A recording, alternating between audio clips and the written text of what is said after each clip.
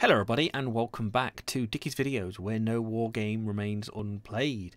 By further ado, here we are again with Field of Glory 2 Medieval. And let's have another hype video. So today we're going to do something a little bit different, but remember to click that like and subscribe button. We're going to be looking at the two basic lists of the English 11,155 to 1271 AD versus the French 1155 to the 1319 AD list. So we're going to have a quick look at all the units, comparing them, comparing models, and having a great old time and discussion. So I want to kind of go over a couple of factions that I like, and this is of course one of the factions, you know, you always think of the 100 Years' War, you know, French and English of course fighting Agincourt, etc, etc, you know, kind of a big thing in the medieval era, and of course the land grabbing in France, etc. So I thought it'd be nice to look at these two factions, have a look through all the models, and lucky enough by hot seat mode we can deploy both and have a look at it. So just I'm going to have a quick look. So first of course we going to be looking at the English,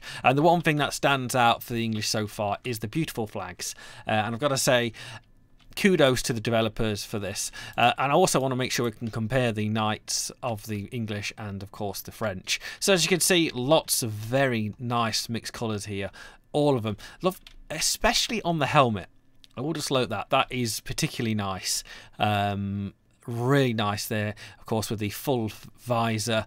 I'm sure, I know there's names for it, and the helmet is out there. So let's have a quick look at what we get. So looking at the of course the English list here, for 74 points we get of course the knights and sergeants, which of course are the 120 men, which is counted as a small unit if it remembers rightly. Of course the type is knight, unmaneuverable, superior, heavily armoured, knightly lancer and swordsman. So a really good unit at 74 points there. Really much the massacre unit that gets in combat. It's going to hurt your enemy. And we're allowed up to 6, 7, 8 of them for the standard list. Remember, we're just comparing the base list, not the of course the allies as well, because that was another video for another day. It really is. And I've got so many good things to talk about the allies as well. So we're going to look at that. We're allowed actually one unit of mounted crossbowmen, which I do like, and they do harass. Of course, armoured cavalry. And the best thing about armoured cavalry, like this as well, is of course they are superior. They are swordsmen as well. So they're not just a basic a soldier, and that was 36 points. But at the same point cost, we can get a lancer, swordsman, 120 men, separately deployed mounted sergeants. So I think that's separate from the knights, because I think it says knights, sergeants, and that is of course them separately. And remember, the knights and sergeants can actually dismount, but as a smaller unit. Then we come down to the basic one, so we get 2 units of the sergeants, 1 unit of which all we know in Field of Glory 2, of course, the underprotected light javelin cavalry, which is awesome. We are allowed, of course, some Welsh spearmen. Nice big block of men there. Medium foot, of course, take cohesion checks, so they can sit in some rough terrain and cause some issues. 50 points, that's pricey, because that is a big unit, I think, for 360 points. I don't know if it's classed as a large unit or not, but there we go. Then we come down to the armoured spearmen. I do apologise. They are average, lightly protected and offensive. So a good selection already of spearmen, cheap spearmen. Then we come down to the armoured spearmen. You see, I don't understand how these are slightly, I think because the price cost of the Welsh spearmen are of course because they are the larger block of men. If you come down to here where it's the armoured spearmen, which are slightly better armoured, but there's less of them. There's 240 men there. So they are undrilled and heavy foot, so taking of course problems, rough terrain and turning circles. Unmaneuverable, slow again, of course against the enemy. They're going to take time to move around. Average, armoured. The Welsh spearmen are average as well, but these are armoured and defensive, so still getting good POA advantage there. And then we come, I think what I'd think to the backbone of the English army here, as the backbone of the infantry, is of course the spearmen defensive, feudal or mercenary spearmen. So we've got undrilled, heavy foot, 36 points, 240 men, average protected defensive spearmen. Good block there. That would probably be my unit I have have lots. And of course, come to the Picts or Pictish or Picts in Scotland. I'm sure it's wrong, so you can please quote me below.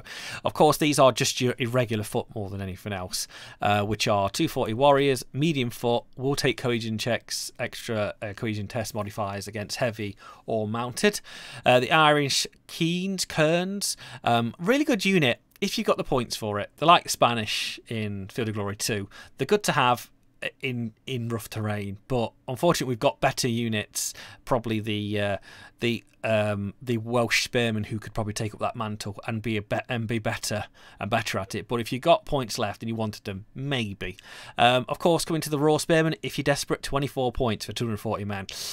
Like I said before, a well placed raw unit, even like in Field of Glory 2 Ancients, like a raw phalanx, if it survives the impact, it will fight well. But of course, it's particularly undrilled, heavy foot, unmanoeuvrable, raw, protected, defensive spearmen. So it's got good POAs, but needs to be in a good location to use that. Then we come down to the brilliant Welsh longbowmen, which I do like. They're not as effective against armour, but they are effective.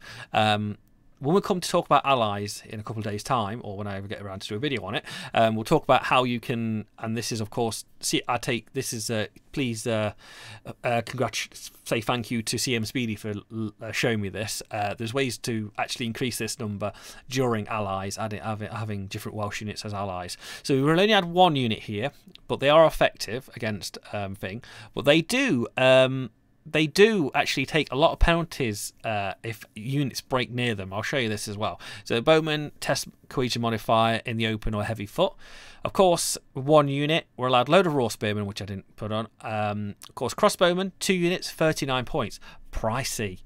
But they are protected. I thought they was always armoured, but they're not. So they're just 240 men.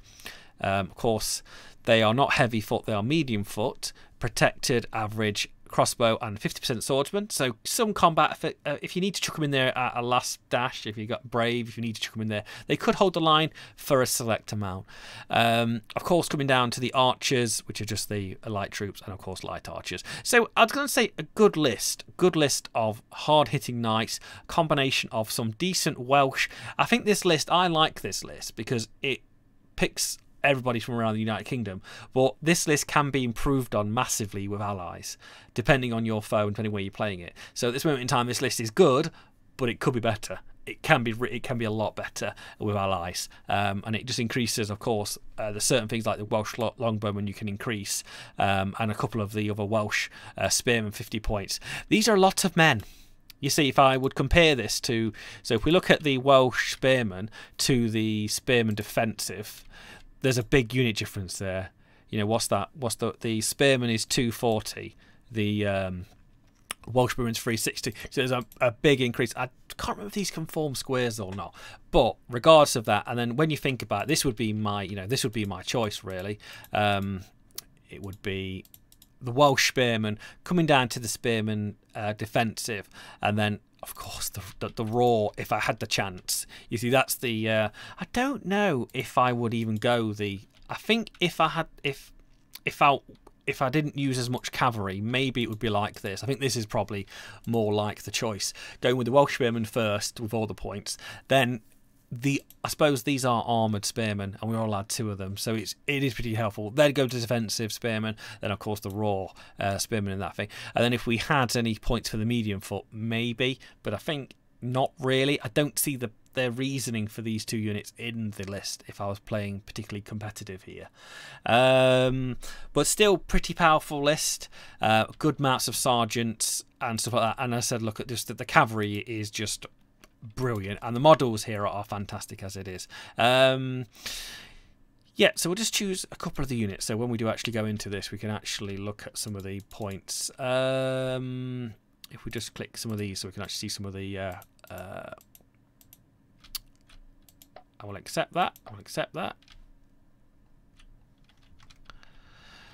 Okay, so when I spoke about the cohesion thing, so the cohesion checks for the thing. So for the longbowman versus cohesion modifier foot without club losing any close combat. So like I said, the Welsh longbowmen are taking a massive hits here. So as I said, of course, the range is all the same.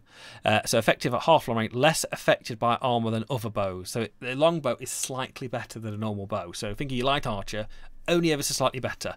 And of course, the crossbow is, of course, then better than that. What did I also wanted to show you? I think, of course, this is the main thing here. Of the knights are probably only affected by heavy weapons majorly, but remember they are, of course, heavily armored, so they're the better armor class than the armored. So they are getting that extra POA there. Welsh spearmen can form squares. That's what I was talking about. So we can form a square with that unit if possible. So that's another reason maybe I would take that among more than the raw spearmen in that order. Yeah, we'll have a quick look at the French now. So there we go. Now we're going to have a look at the French. Really good list, like I said. Could be improved on. I think the only ally the French can get are the Bretons for this list. But as you can see, we can have we've definitely got an increased number of knights here. Same models, I think, but I think the colours near enough the same. I think there might be a slight variant in some of the designs here, but I'm going to have to put them together to look at that. So we're allowed 2 mounted crossbowman units. So as you can see so far, I think slightly more dominant than the English list here. But I think both of the armies have some of the pros and cons to it. Like I said, there's some of the English units that I particularly wouldn't take, that I don't think would be worth doing it. So as you can see, we've got 11. We can have up to, wow, if we wanted to, we could have what's that? 13 units of knights, 2 units of mounted crossbowmen, sergeants. So we do have a different choice here, which are low country spearmen, which are, if I compare them to the Welsh units we just looked at before, we're near enough the same, but I think these are bigger units, and I'm sure, I bet you top dollar we could actually, I think this does actually form square. And that's it. It's, of course, I think only differently is it's a large target, so it can get targeted more by artillery if we were fighting an artillery army. Then we come down to the armoured spearmen, which are just a slightly smaller unit, but of course armoured, and average armoured defensive spearmen. Then of course coming down to the spearmen protected, which are undrilled, heavy foot, average protected. So I think we'll probably start, if we were choosing the French army, going through the low country spearmen, because 54 points, but that is mighty expensive actually. You know, this is quite pricey things there. You know, the knights are called 74, but 54 points there, still a lot of points. Then we come down to the spearmen defensive and the brigands, how you pronounce it. I'm not entirely sure what this troop is. I may have to do a bit of historical research. So it's just a medium foot with swords, so a basic medium foot. So I think you could probably on par with your regular foot there. Actually no, they're not impact. That's interesting to see there. So not actually an impact unit, just a medium foot unit. I'm not entirely sure where you'd use this, because we have other low country spearmen. No, we're lacking medium foot here. So the French so far are lacking medium foot. They're a lot of heavy foot, but not very much medium foot than the English list in comparison. Like I said, I do apologise if the point values don't line up here, but we're just looking at, of course, the core units. But yeah, this is probably why they got a couple of these units. And then, of course, we are heading on to the raw spearmen. Same thing again, 24 points. Gosh, you could really mash out this list with lots of nice cavalry, and then lots of knights as you go. So we could have 6 units there. Wow, we definitely dominate on cavalry. We dominate on cavalry, and I think we dominate on heavy foot here than the English list. But raw spearmen, though, I don't know if we take them or not. But I'm loving these two lists how they are at the moment in time. Then we come down to something that we've not seen. I've fought against, but not particularly looked at majorly in Field of Glory Medieval just yet. So we're looking at some peasants, which I think there is an achievement, and please quote me if I'm wrong, for actually killing a knight unit with a peasants. So peasants are, of course, the mob. I don't know if they have any different modifiers. So peasants with agricultural implements, courage of a heavy medium foot, large artillery, no capabilities, capabilities even. Untrained. You see, does that count as raw untrained? No. Interesting. So I think that's a lesser quality than raw. That's worse than raw, is untrained. So we've got a massive block of men, 512 men, quite specific there with the number. Mob, cohesion modifier in the open against heavy or mounted. Untrained, unprotected, no capabilities, losing. They're like the worse than bowmen in combat. That's what it is. I think bowmen would be the angry mob in combat there. And then we're coming down to the unchristian weapon that we call the crossbow. So the exactly the same as the English crossbow. So the crossbowmen, apart from the longbowmen, so we're requiring the same range, but remember the crossbow is better than is effective halved at long range, shoots slower but more effective, less reduced by enemy armor. So better than the crossbow. The crossbow is better than the longbow, but the longbow is underneath, then followed by the bow against armor. So this is the best against armor, but the longbow is of course second to that. Same old 39 points. It's the ranged unit for the French army here. So if that's all you've got, that's all you need. That's all you need to do it. And I think that's pretty good. I think I'd be happy with that. I'd be happy with using crossbowmen. But like I said, the only thing that the French list is missing is lots of medium foot. You'd have to go peasants. Yeah, that's where they're lacking. They're lacking medium foot. So it'll be interesting to hear them fighting a French army in the open. But it's certainly interesting. Certainly interesting comparing the two armies together, because it'd be very pricey. I just don't know how many. Could you do it? Could you just? This is just for giggles, guys. Can you just go all knights? It would be ludicrous. It would be ludicrous to do this. I don't know why you'll do this, but I don't know if it would be effective or not. Just to go, I'm just going to go all knights. Because it would be the cheesiest list ever, because the knights are particularly strong.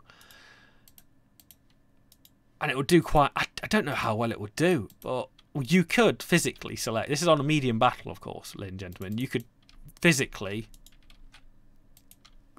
nearly select... near enough all cavalry for this list. It's going to go crazy. It will go crazy. It really will.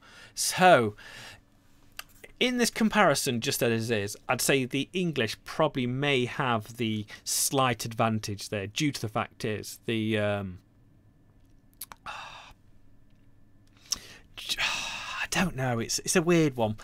I'd say the English have the advantage, just to the medium troops and the counter cavalry. They may not have enough of the cavalry, but they've got enough supporting units to cause issue. But it's a very good... I think it's a very interesting comparison. These two, I think they're very similar, but only ever so slightly different. But this French will struggle on the medium foot run.